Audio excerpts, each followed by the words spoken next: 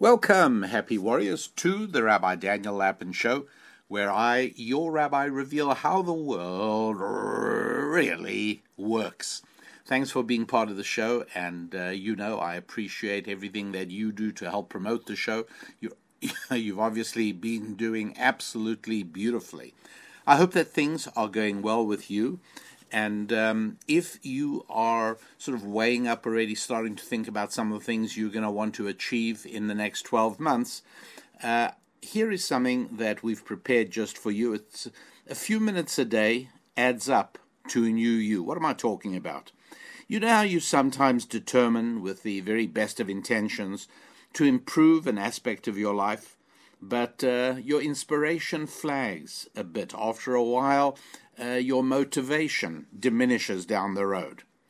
Your goal may be to become a better spouse or a better parent or a better friend. It may be to attain a specific skill, increase your income, or become more involved in your community. Perhaps you want to live a healthier lifestyle or spend regular time in Bible study. Wanting to do more and to become more is a yearning that all good people share. Yet, we all know the feeling of looking back after a few months and being a bit disappointed that we seem kind of in the same old place we were earlier. And that's what our product, Chart Your Course, the journal and the video bundle, is designed to help you with. What we do is we provide you a weekly challenge, a Bible reference and inspiration for each week.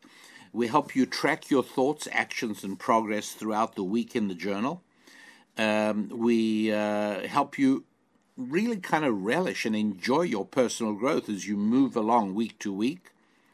And then we provide a weekly video in which Susan and I introduce an approach to that week's theme, which you will also see in your journal, which is designed to give you a booster shot of motivation.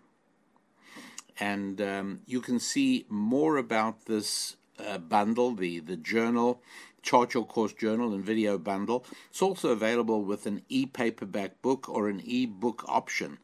The details, have a look at it on our website. It's at a special price. I think it's about $20 or maybe something like that. It's really not significant money. We really wanted to be accessible to each and everybody. So go to RabbiDanielLapin.com, RabbiDanielLapin.com, and go ahead. Today's show is a little bit different.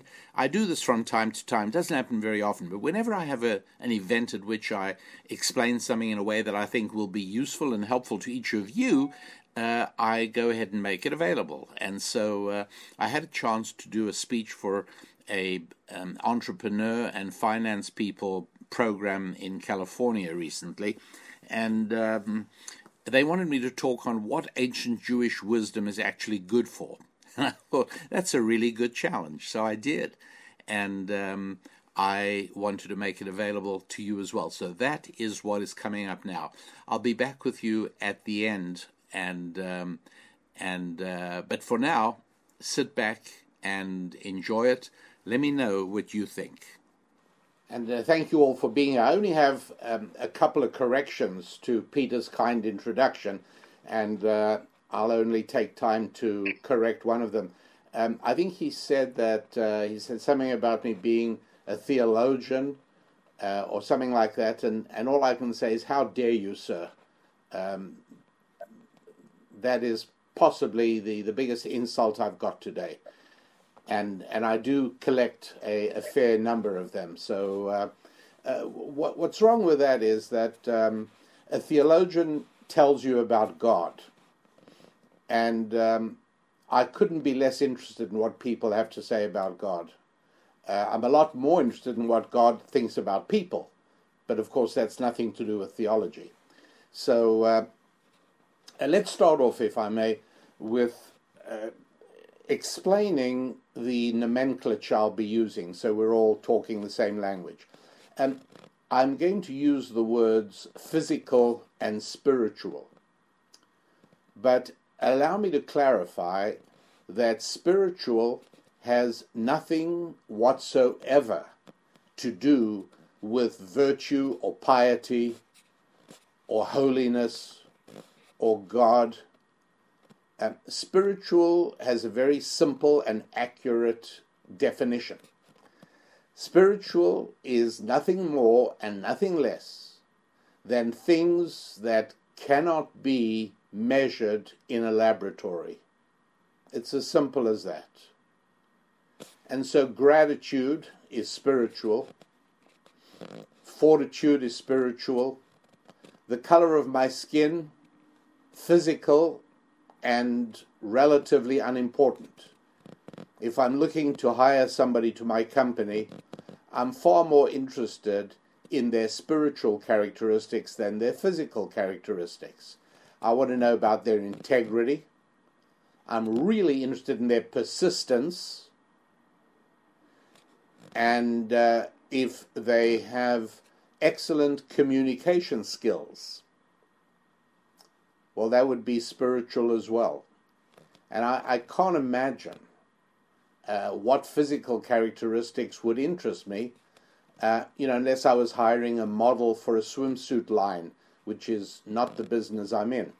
So the characteristics that I only care about are, in fact, spiritual characteristics. A saxophone is something physical, because I can measure it in any number of ways. I can measure its weight, I can measure its length, I can measure the tone it produces, I can even measure the precise metallic constitution of its construction. A musical tune, however, while it can be written down and it can be recorded, its essential characteristics are incapable of being measured. So, for instance, there is no instrument that can tell you whether a tune is going to make you feel happy or sad. There's no way of plugging a tune into a machine that'll tell you whether that tune is going to be a hit, whether it's a tune that'll make men march to war or bring tears to the eye or make old ladies tap their feet. And none of those things can be measured by an instrument. Music is something intrinsically spiritual. So I hope that that is reasonably clear. And the reason it's important is because we don't get told a lot about spiritual characteristics. As a matter of fact, we live in an odd time in history when the dogma of scientism dominates the culture and the academy. The dogma of scientism says that nothing exists in the world that cannot be measured. Well, given the qualities that I've just been talking about, you'd think that that is a demonstrably false proposition. But nonetheless, the dogma of scientism is still strong. The dogma of scientism insists that there's nothing that can ever be wrong with the human being that cannot be corrected chemically with some kind of a pharmacological substance, and that would account or help to account for the incredibly high proportion of Americans who are now undergoing some form or another of mental treatment, something that was virtually unknown 50 years ago. And so as this dogma of scientism spreads, it suggests that if a man betrays his marriage, the primary reason for that is a chemical one. There is a wiring reality that makes it an inevitability. In other words, the entire idea of moral choice, which if you're all in the financial services industries in one way or another, you exercise moral choice several times every single day at your work. And yet, the culture proposes the manifestly preposterous proposition that there is no such thing as anything non-physical. It's ridiculous because so many of the financial decisions, and heaven knows many of you know this as well as I do, many of the financial decisions that people make are spiritual, not physical.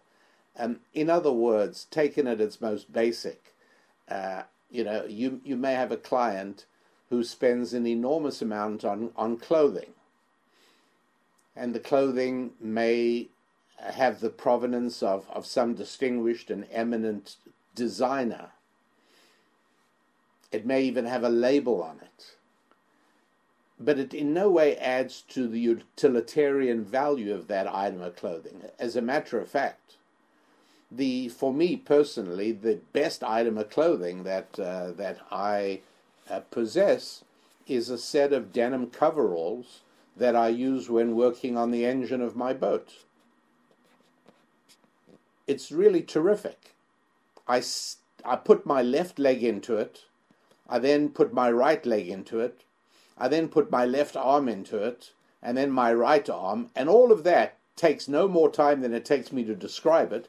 And then I reach down for a big, long, diagonal brass zip that runs from the lower left to my right shoulder, and I give it one big, long pull, and I am dressed in less than 30 seconds. And it's durable, and it's warm, and it's terrific. And yet, I don't wear it to the office. Why not? Because our need for clothing is more spiritual than physical. Only a limited part of the reason we wear clothing is to keep us warm and protected. A large part of the reason we wear clothing is to retain our dignity. That's spiritual. Sorry, that's not physical. Dignity is entirely a spiritual proposition. Not wanting to be seen nude, totally spiritual. There's no physical reason for that. Many people overcome it and they spend vacations at nudist colonies and they feel perfectly comfortable, I think. But clothing, very little utilitarian purpose, mostly spiritual. And so people spend, by the way, my overalls cost $9.95 on sale. I don't think I have a more economical and effective piece of clothing in my wardrobe. I actually have 3 of them. I like them so much. I have more of them than I actually need. But here am I, still appearing before you this evening with multiple items of clothing. Multiple. Leaving aside the invisible items of clothing, I've got shirt and pants and jacket, and then I have a tie. And then, for heaven's sake, I've got cufflinks on my wrists. Why? Well, somehow or another, more items of clothing that are non-utilitarian we regard as a more respectful way of dressing. And that is why a man going to a dinner party in a tuxedo will even add to what I'm wearing. He might have a cummerbund, and he might even have studs on his shirt instead of buttons.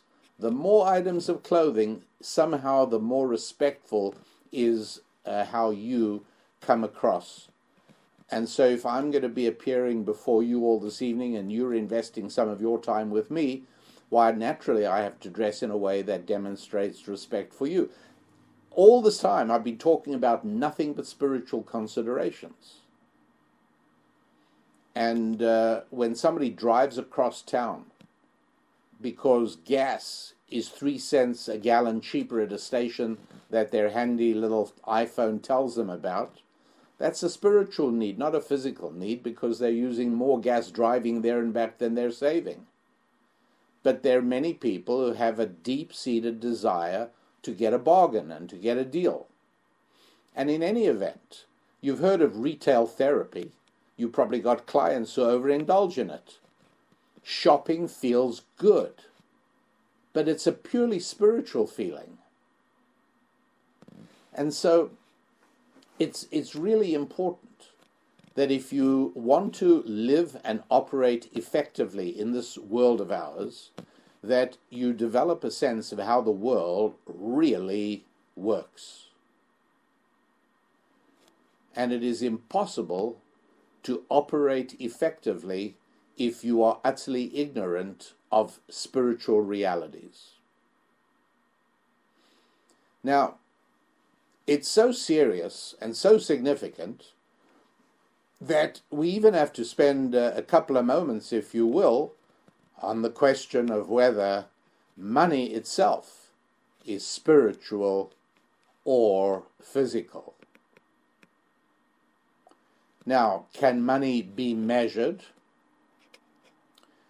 Well, the first thought that occurs to me as well, I drop it into the slot machine on a vending machine at the end of the floor in my hotel, on my hotel floor, and that vending machine knows whether I fed in $1 or $5. It knows whether I've dropped a quarter in the slot or a dime in the slot.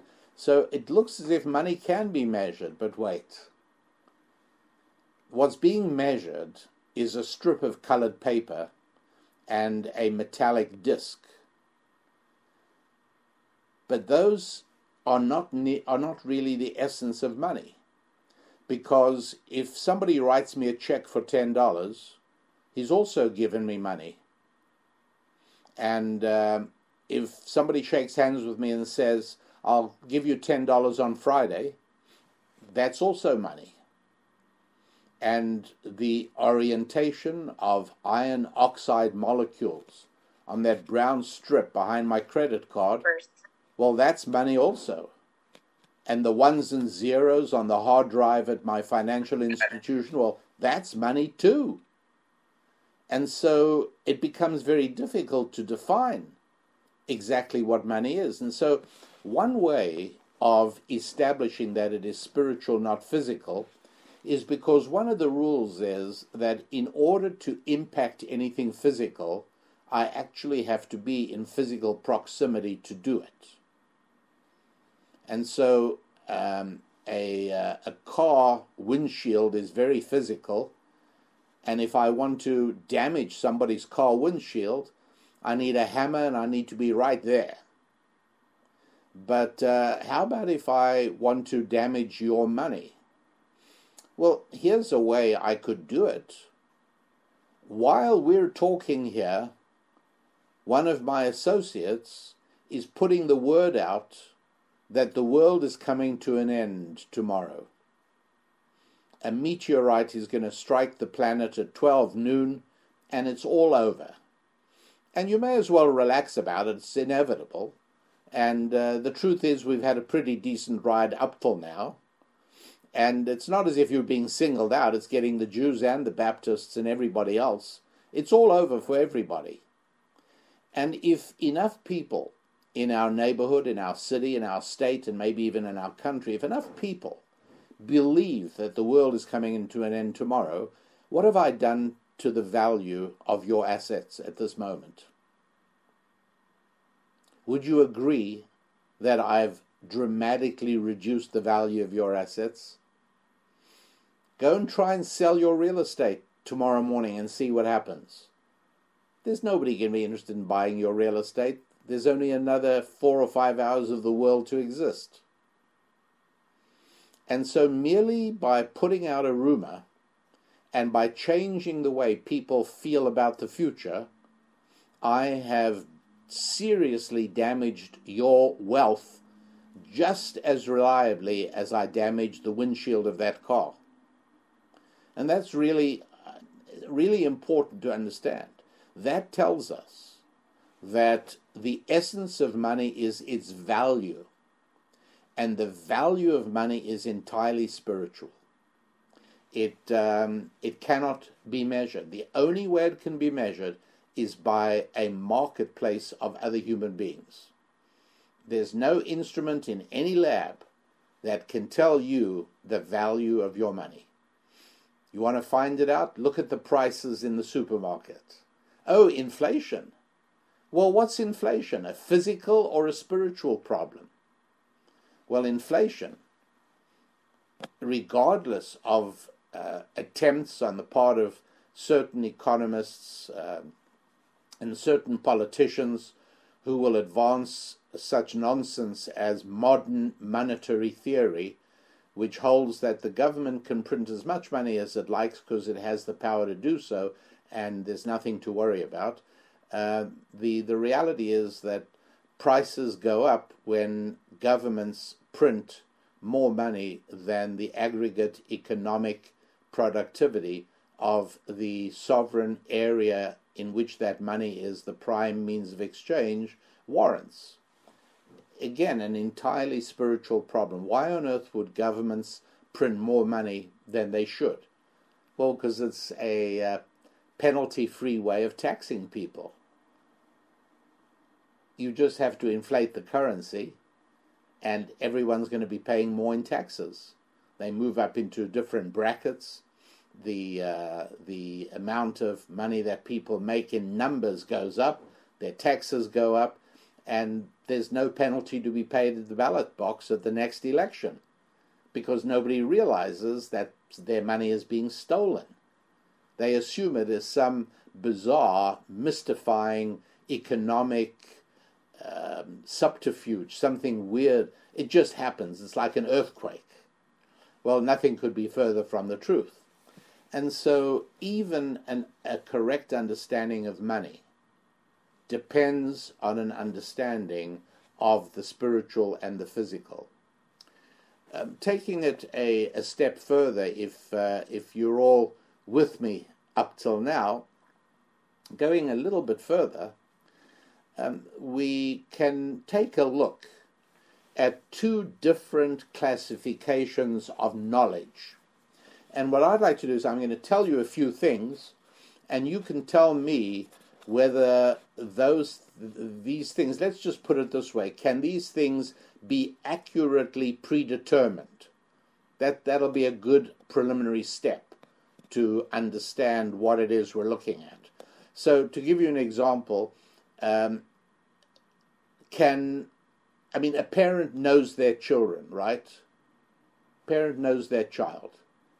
Can you predict the behavior of your child in a certain set of circumstances?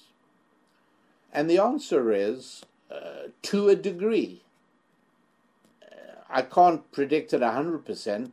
My children are little human beings with independent agency, and I have a sense, but I can't guarantee. How about the quantity of electrical current that'll be induced in a coil in which I move a magnet rapidly? If I know the details of the coil, and I know the distances, and I know the exact nature of the movement of my magnet, can I predict the amount of current that'll flow in that coil? Absolutely. So those are two examples of knowledge where the first one is sort of, yeah, but it can't be measured. I can't give you any guarantees. I kind of know, but not reliably. The second one is quite reliable. I know my .357 Magnum revolver very well.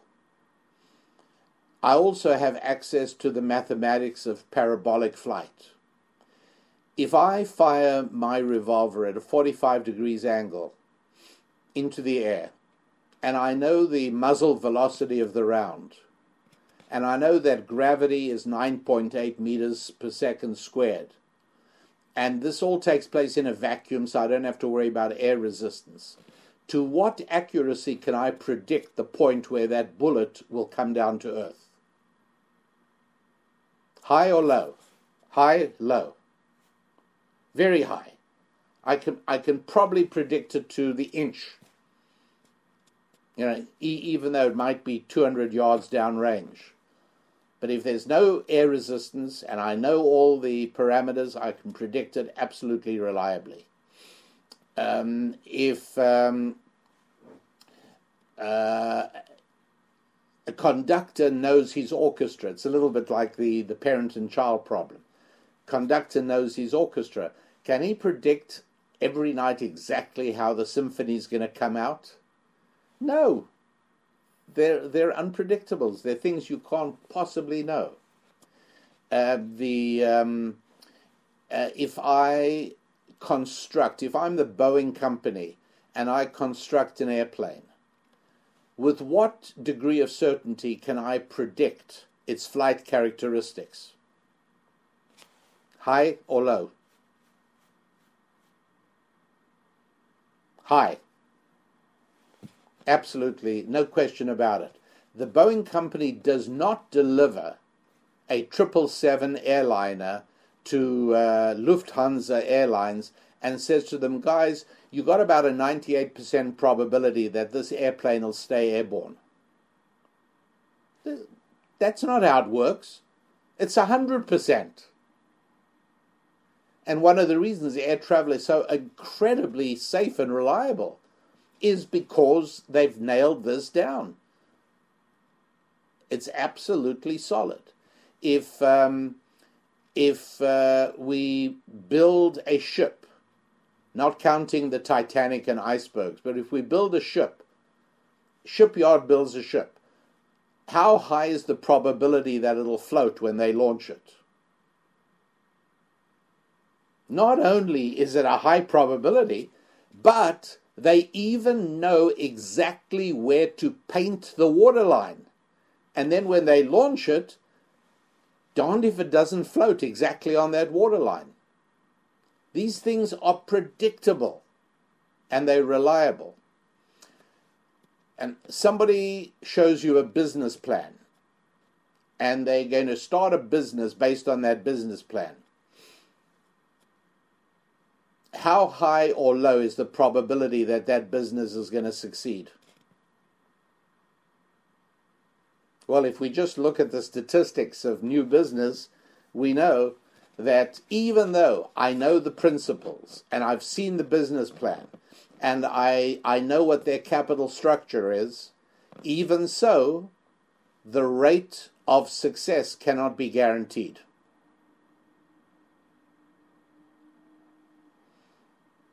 And what's more, if that same business plan was transferred to another set of principles, that makes it even more uncertain. Yet, if the Boeing company builds a 777 with a different set of workers than they used for the first one that came off the line 8 years ago, makes no difference. So you've got to ask yourself, what's the difference between a magnet in a coil of wire or building an airplane or building a ship and starting a business? How about a man and a woman come and tell you they've got engaged and they're getting married? And you congratulate them and you buy them a fish slice for an engagement present. And then the man, as a friend of yours, comes to you and says, by the way, what do you think are our chances of remaining married for the next 20 years? Do you have any way of knowing? You can ask all the questions you like. You still don't know. So starting a business and starting a marriage seem to have very low prediction rates. They may well be very successful, but you don't know for sure in advance. But building a bridge or a boat or an airplane or a skyscraper, very high prediction of success rates. You know, and by the way, the converse is an amateur might show you the plans for a house, and if you're an experienced builder, you might well say, this is a disaster, don't build this. And he says, you're just such a pessimist. I've been dreaming of this house for years, it's going to be just fine.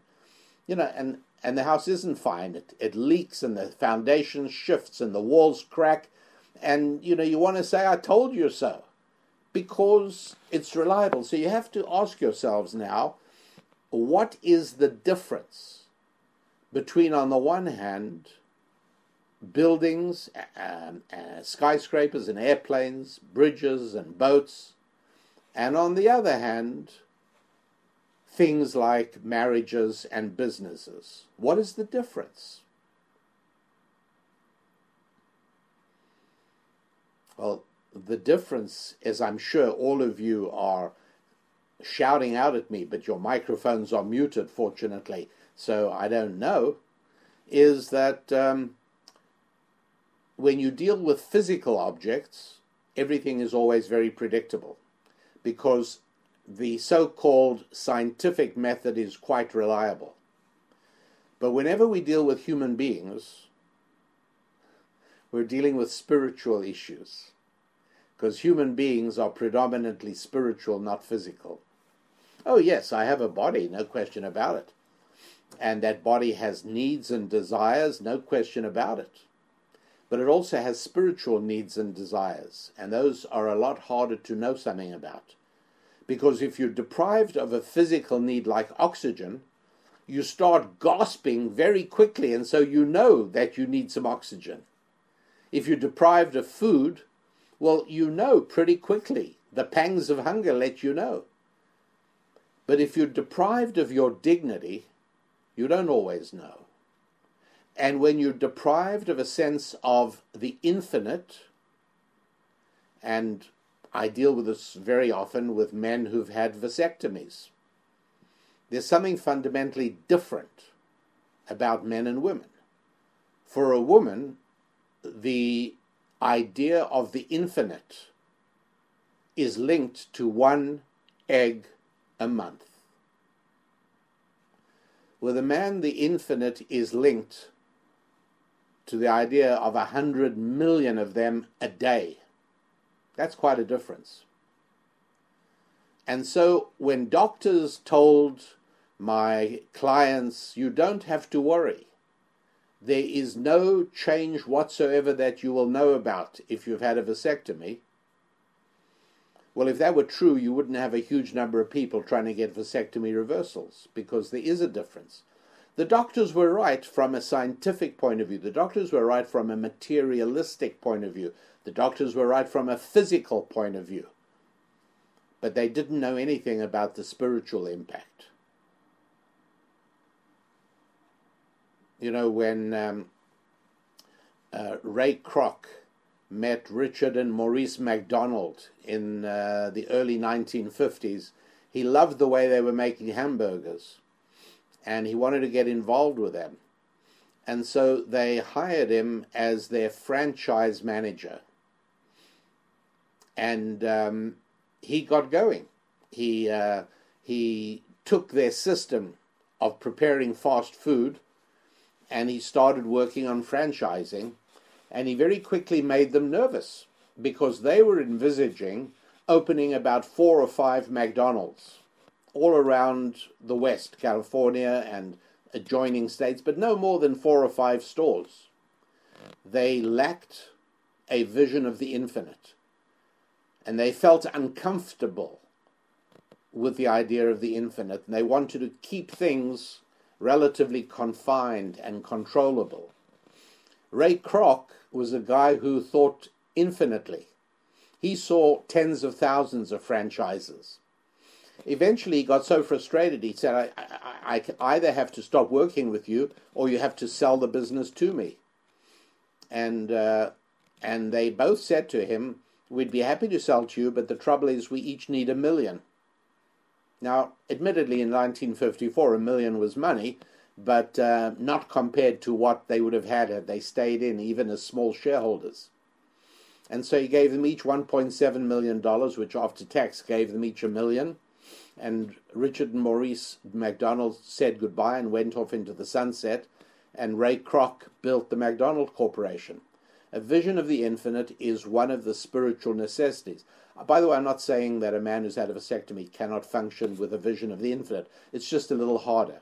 It comes more easily, naturally, to a man who produces millions of sperm every day. It's just a spiritual aspect of how we're built, and it's an aspect of how the physical and the spiritual interlock in the reality of life. And so artificial intelligence, big talking point now. a huge amount of capital has been raised for AI, a huge amount.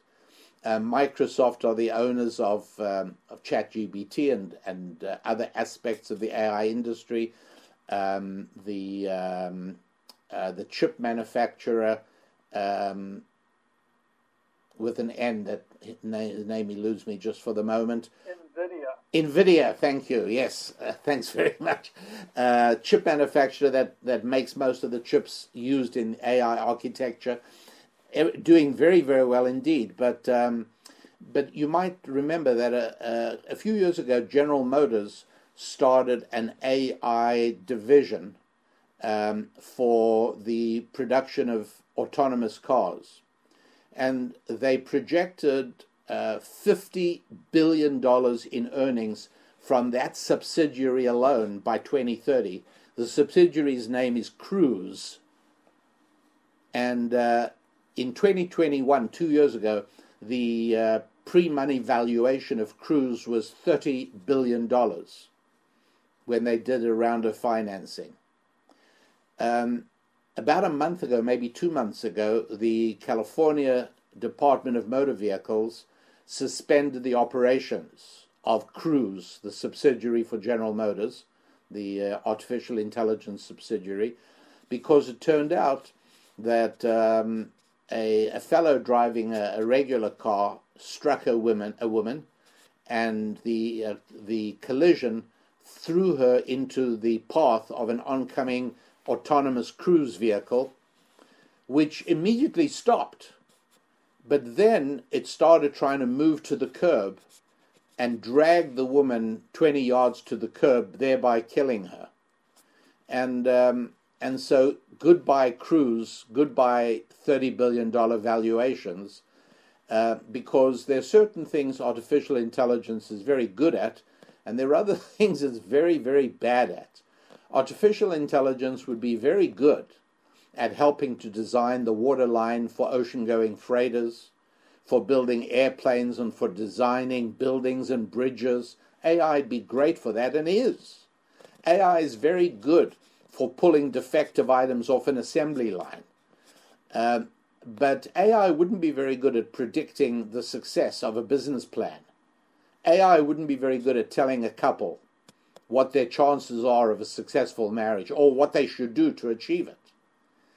And at the moment, because everybody has been so conditioned to the idea of scientism dogma, that everything can be resolved scientifically, which is sheer nonsense. But people have bought into it so completely, academia, the culture, commerce, politics, that there is a lack of clarity as to where AI can add value and where it cannot add value. But these are things that become far easier to understand and to analyze when you do have an understanding of the spiritual side of reality as well. And so I think that Peter had entitled the lecture the value of ancient Jewish wisdom, if I remember correctly, and if not, I apologize, Peter. But the value of ancient Jewish wisdom is not theology, and it's not how to make God smile on you and make sure He doesn't strike you with lightning. It's primarily an understanding and an insight into the spiritual aspects of how the world really works. And we have to understand that modernity is only significant on the physical side of the spectrum. But on the spiritual side of the spectrum, modernity is irrelevant. And so I might tell you, as I'm telling another group tomorrow evening, some of the secrets of sharing a bed and a bank account, which is an accurate depiction of marriage. Marriage is both sexual and economic. It's both sexual and financial. Love? Did somebody say love? No, don't be ridiculous. That's not the issue. No, No, it's sex and money, and that's one of the reasons why it is that even after more than 50 years of feminism and sexual egalitarianism, the overwhelming majority of couples that are getting engaged today, tomorrow, this month, next year, last year, the majority of them, the overwhelming majority of them, get engaged because the man goes down on one knee and holds out a ring to a girl and says, "Would you accept this ring and make me the happiest man in the universe?" How come after 60 years of gender egalitarianism, we don't have 50% of marriages coming about that way, and the other 50% of marriages coming out because a woman goes down on one knee, holds out a gold Rolex to a guy and says, "Accept this Rolex, marry me and make me the happiest woman in California"? It doesn't happen. It's almost always a disaster. As a matter of fact, there is a cruel genre of videos on YouTube of female proposals that went horribly wrong. And they do mostly go horribly wrong. That's because people overlook the financial aspect. And the financial aspect is different for men than it is for women. And people say to me, "What are you talking about? This is the 21st century." And my answer... Well, it's not the 21st century, actually, because it does actually tie back to the Torah and to the Bava Kama. Historically, women were not included in business. So it is a bit of a difference. Want to be in there. Actually, nothing could be further from the truth. And if you like, we can certainly discuss and debate that. But the basic idea was as true 100 years ago and 1,000 years ago, and it'll be as true 100 years time into the future, is that women are uncomfortable with men who have less economic resources than they do. As a matter of fact, the stats are unarguable on this. The data is absolutely persuasive that women, wives who dramatically out-earn their husbands, doom the marriage. The marriage does not survive very long. As a matter of fact, a new study just came out a month ago. I was fascinated by this one, that when wives win major lottery winnings, the marriage ends within the next year or two. When men earn substantial lottery winnings, the marriage gets enhanced. Anyway, why do I tell you all this? Because modernity doesn't apply to the spiritual areas we're talking about.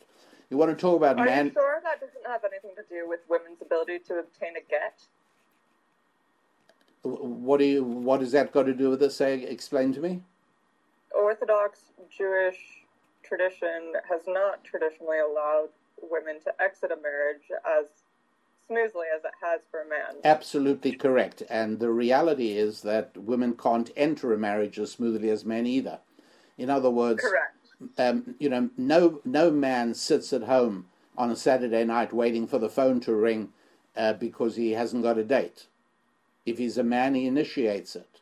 For women, that is a lot harder, because whether you are proposing marriage or proposing a date, it is much more difficult for a woman to do than for a man. These are realities that haven't changed one little bit. And so whether we're talking about parent-child relationships, male-female relationships, sibling relationships, whether we're speaking about the relationship of a person with their money, these are not things that have changed. The number of days my grandfather spent traveling on the road for business is pretty much the same as I do, except I travel in luxury and I stay at a lovely hotel, and he traveled on a third-class compartment on a European train and stayed in a farmer's barn.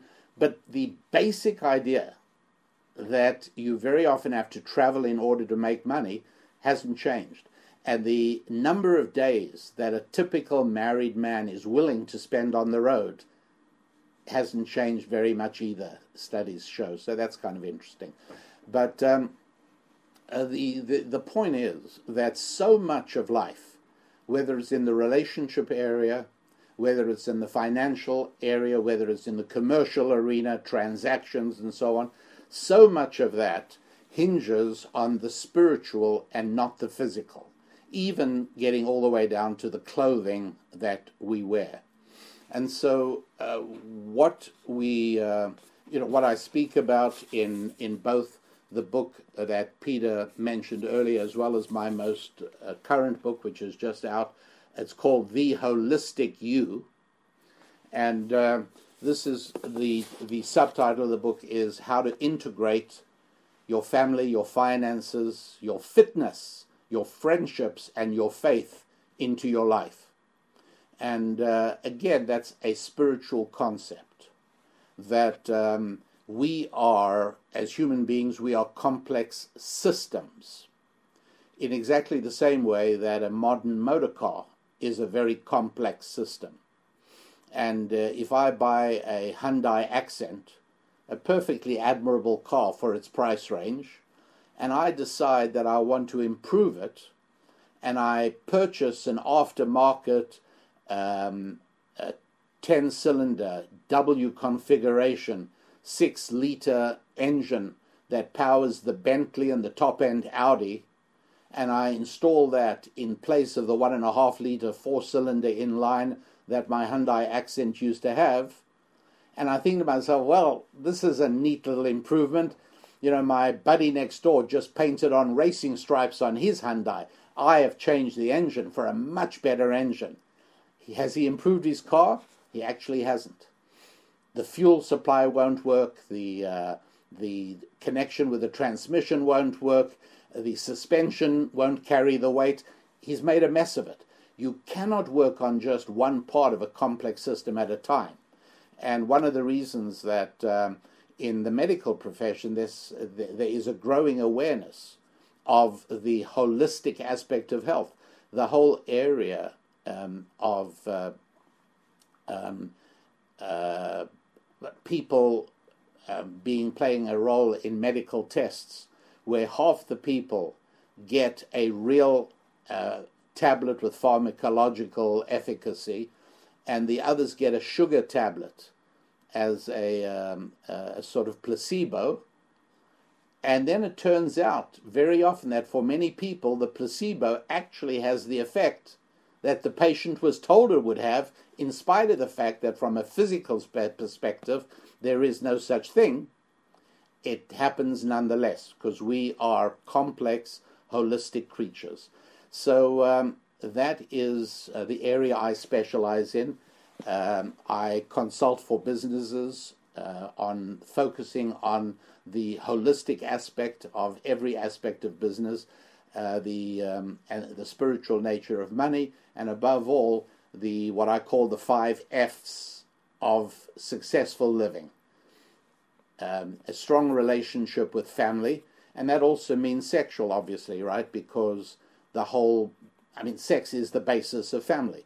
The only reason you had a nice Thanksgiving family meal, which I hope you did, and the only reason uncles and aunts and cousins and nephews and nieces were there is because many years ago, Grandpa and Grandma caught one another's eye across the room and later found ecstasy in one another's arms. I mean, that's why there's a family.